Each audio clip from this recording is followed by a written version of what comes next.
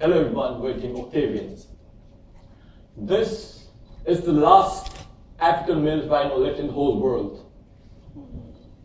It's been guarded by the guards 24 hours of the day. Our country, Nepal, is the only country where you can find one-horned rhinoceros, which is near extinction, with white Bengal tiger, red pandas, jaguars, and yeti, which has been extinct. We don't want these animals to suffer the same fate. So what's the better way than to generate awareness, than to create a game which everyone can play? Ladies and gentlemen, 2017.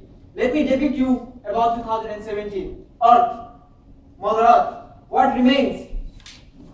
All those barren lands because of massive amount of poaching, massive amount of warfare, all those innocent animals getting killed. Very painful. The loss seen in 2017 is impossible to recover. However, scientists actually worked on a possibility of sending a cyborg back in time to actually stop the heinous act of poaching. Ladies and gentlemen, we present you Nepal 9. We will be traveling back in time to actually stop the heinous act of poaching. We have basically designed our game where all those animals are being captured by poachers and being captured at a place. So the user has to actually have all those clues, follow all those clues, and find the elephants, find the animals within and secure them by captivating the poachers. So here goes our gameplay. We have all those clues within the game and then interpret it and then play the game, follow the clue, find the next clue. So the game is not only about saving one of the species, one of the animals. It's about saving the whole ecosystem. So that's how we captivate the poacher. He surrenders, we leave him. That's how we maintain less violence throughout our game. Using the Unreal Engine, Unreal power of development, we have actually made our game with detailed animations, detailed definitions, and Maya to render all those models. So this is how Earth looks like in 2015, ladies and gentlemen. So the next all this lies within the cinematic gameplay, that is to find the drone. That will be actually shown afterwards. Okay, so we move along with the clues that will be provided within the map. We have those health bars which will actually be marketable afterwards. Okay, so after we kill the poachers, we have basically all those robots giving information regarding where to go next in the map, find the animals, and then secure them. We will be shortly showing you where the animals are captured so that the explanation becomes much more clearer to you guys. We have designed three of the weapons for now. We will have many warcrafts within the game which will be actually marketable from the store. And the mission is complete. Now the player moves to the next level of the game. We've made use of Microsoft Kinect in order to provide immersive virtual gaming experience to the players. We can run, we can shoot, we can rotate using Kinect. We'd like to invite you all to our booth to participate in our game using Kinect. So we've also made use of Microsoft Azure in order to create user accounts and leaderboard in our game.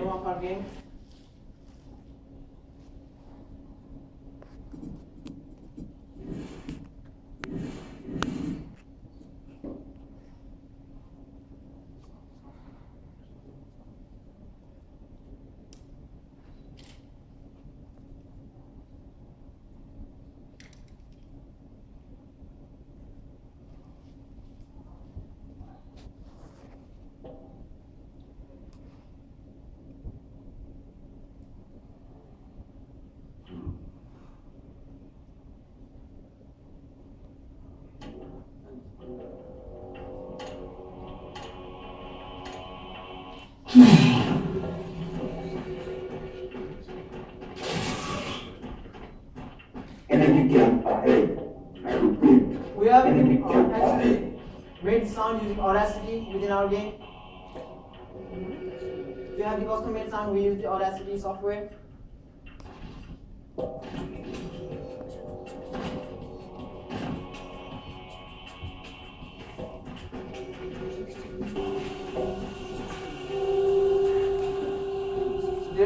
lies our next clue. We have to find the nodes so that we can move on to the next clue within the map.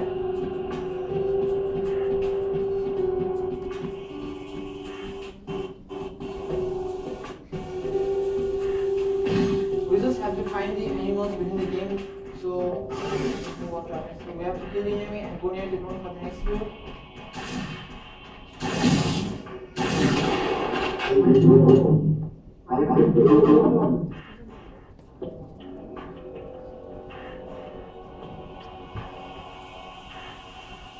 I'll be using a cheat basically to teleport to the animals so that I can show you guys where the animal lies for now. But it will be a really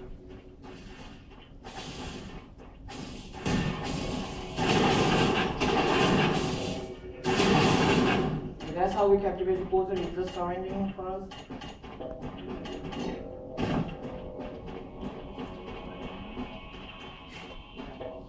I guess we'll be ending our demo for now, and yeah.